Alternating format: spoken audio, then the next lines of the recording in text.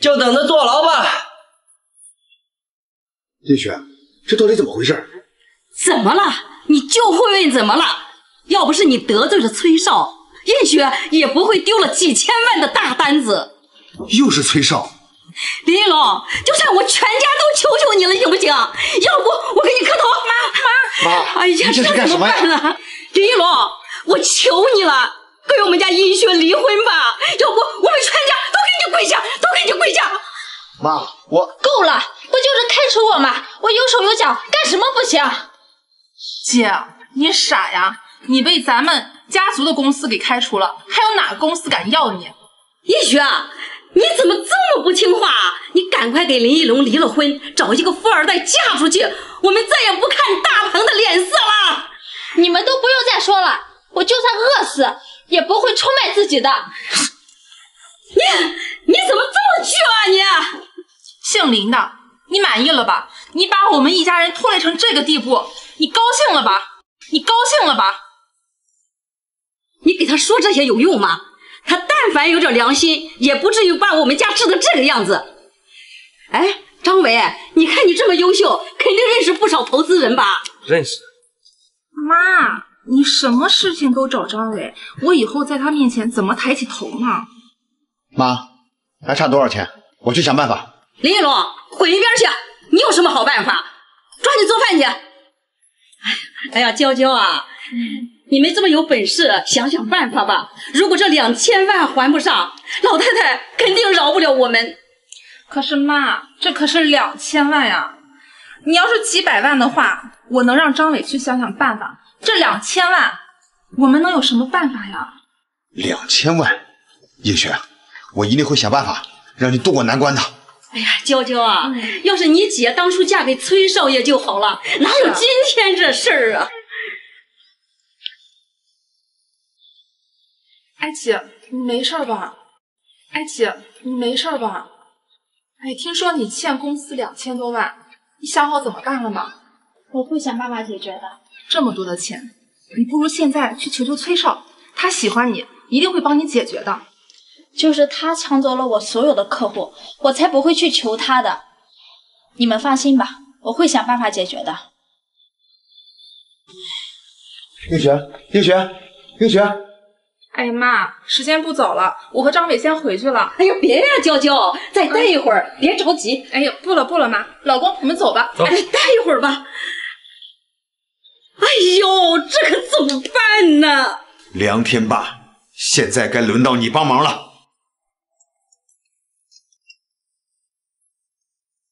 喂，田老，查到崔少的行踪了吗？林先生，查到了，他偷换了映雪小姐的药，换成了毒药，差点害死了我和程小姐，而且他还让他的合作伙伴打压程小姐的公司，导致丢失了好几个合同，想以此把程小姐赶出公司。我要他立刻破产，能不能办到？我要他立刻破产，能不能办到？小小的崔家，轻而易举，我现在就去办。等一下，我先去会会他。好的。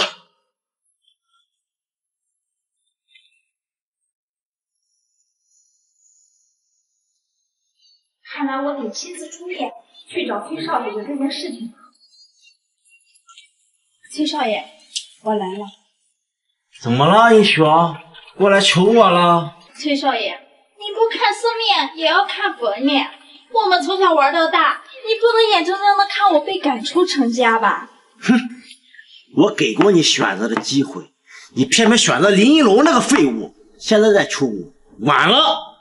你看看还有回旋的余地吗？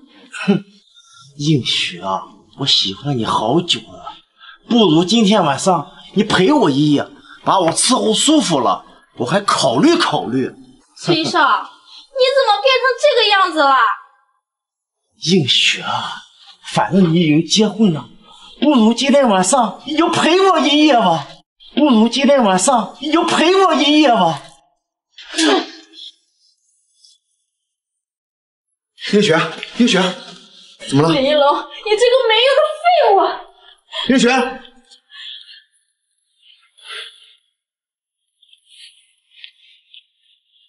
刚才让我老婆含泪离去的人是你吧？哦，你就是程家那个上门女婿吧？没错，就是我。哼，你是替映雪来求情的吧？你别费口舌了。崔少是吧？你好大的口气！你这个清洁工哪来的胆子，敢和我这么说话？是你偷换的程映雪的钥匙吧？差点害死梁小姐。哼哼哼，你才知道啊！就算知道又怎么样？没有证据，我告你是污蔑。映雪公司的合作也是你给破坏的吧？哼，我不过告诉他们想合作，程家和崔家2选1罢了，他们自己选择的，我有什么办法？我有什么办法？好，我问清楚了，现在是该还你的时候了。哼，你个混蛋，说什么？喂，老田，可以动手了。一个清洁工想要动手，怎么想要给我擦桌子吗？我告诉你，想要救程映雪可以，乖乖跪下给我磕2个响头，怎么样？你的死期马上就要到了。哼，机会我给你了，磕1个头，我给你1万，怎么样？还有3分钟，你的公司就会倒闭，你将会负债2个亿。呸！2个亿？你知道2个亿有多少钱吗？加起来能有5卡车，砸都砸死你！没错，一会儿等你收到负债通知的时候，不知道你还笑不笑得出来？不知道你还笑不笑得出来？哼，你个废物！别说我不给你机会，我数到3、2、1，你要给我跪下，你还有机会。3、2、1。喂，陈二狗，你个王八蛋，公司倒闭了！啊？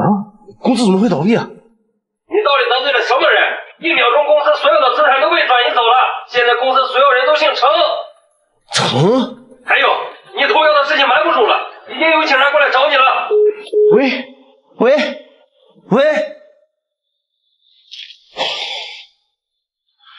怎么会是这样？难道真的是你？你有这么厉害？我早就跟你说过，不要惹映雪。我错了，林一龙，求你放我吧！